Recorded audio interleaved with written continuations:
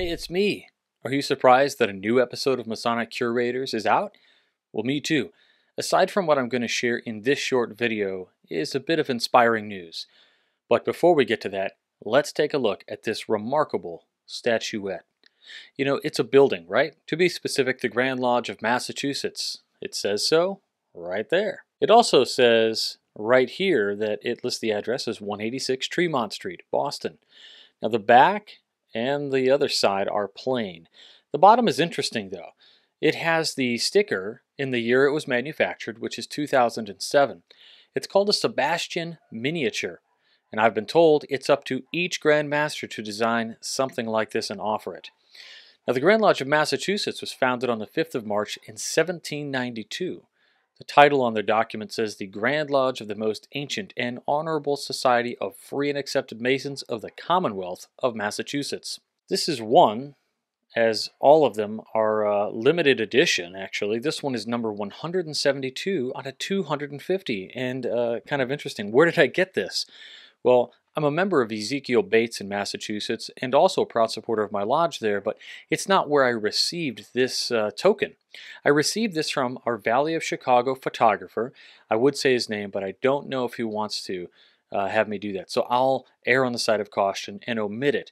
But he found essentially a box of these at the Goodwill, and they were priced at $1. He bought them all and has been giving them to his brothers whom he knows would enjoy them.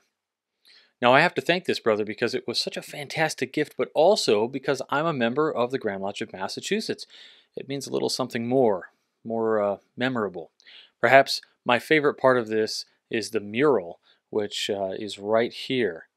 Now it's not there any longer, I don't think, and I'll put a picture of it in the video here so you can see it. But you know, here's what we know about the Grand Lodge of Massachusetts building. Although there are indications that Freemasons met at several Boston locations in the 1720s, the constitution of the first lodge, later named St. John, took place at that Bunch of Grapes Tavern on July 30th, 1733. This is also considered the first home of the Provincial Grand Lodge, and after the Revolutionary War there were references to the Royal Exchange Coffee House as a potential site for a home, but few records exist of this. So the second floor of the old State House was leased in 1821, and this is the only building remaining in the city that housed the Grand Lodge prior to its present building. So in 1830, the Grand Lodge purchased land at the corner of Tremont Street and Temple Place and proceeded to lay the cornerstone for this temple.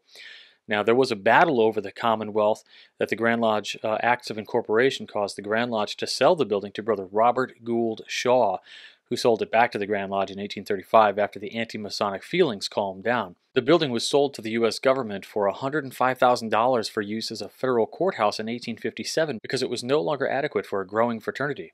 Temporary headquarters were relocated to a building on Summer Street. A search for a permanent location ended up with the purchase of the Winthrop House at the corner of Tremont and Boylston Streets in 1859. A fire destroyed the building on April 6, 1864.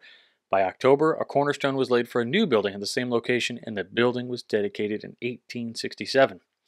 Now, when a fire destroyed part of the building in 1895, some wanted to sell the land and relocate. It was decided to tear down the entire building and rebuild a more substantial structure on the same site with 9 floors above the street level and 2 below. The cornerstone was laid in June of 1898, and the building was dedicated on December 27, 1899. For many years, there were storefronts on the street level with an entrance to the Masonic Temple on Boylston Street. In 1966, the stores were vacated, mosaics were added to the exterior, and the entrance was moved to the corner. The interior contained a new lobby and a banquet facility that was named Paul Revere Banquet Hall. But in 2017, the street level was converted into a restaurant, and the entrance to the Masonic Temple was moved back to Boylston Street. So now I have this little piece of history that made its way into a secondhand store priced to move at $1. It's a good value if you ask me. This piece ties directly into the news I'm going to share. Masonic Curators was a one-off project for me, and I had so many Masonic knickknacks and gizmos and gadgets all lining these shelves over here, wherever, just oddities, etc., that I thought would be really fun to share with you all, and also to provide expertise should you someone out there want to share something with the channel. We received a few guest submissions over our time here on Masonic Curators.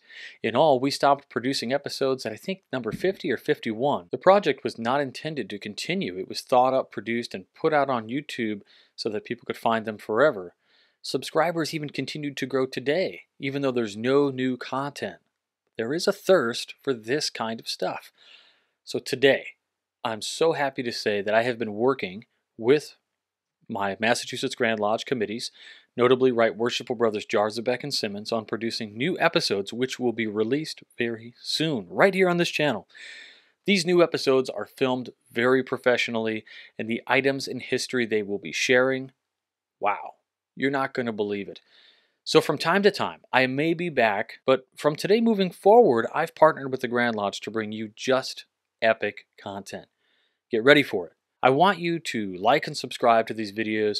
We're getting ready to celebrate America's 250th anniversary. One way we can celebrate America is by looking at our Masonic history. Many of the items that you'll see will leave you in awe. They'll make you wonder and also make you proud of the Masonic heritage in these United States. I want to ask you to subscribe and to turn on your notifications because new episodes are going to come out each week for a spell, and then more will follow, kind of like how seasons of television shows work. So in closing, I want to say thank you to Brother Brian Simmons, Brother Mike Jarzabek, the Grand Master of Massachusetts, and the Grand Lodge for your support, and also thanks to you, my brothers and sisters, for watching and sharing these videos. To find out more about Massachusetts Freemasonry, visit massfreemasonry.org. If you love Masonic education, check out our podcast, The Whence Came You Podcast, which has been delivering quality, trustworthy Masonic education spanning philosophy, history, and yes, even that esoteric stuff for over 10 years. I'm Robert Johnson, and I'll talk to you all soon. Take care and enjoy the content that's coming.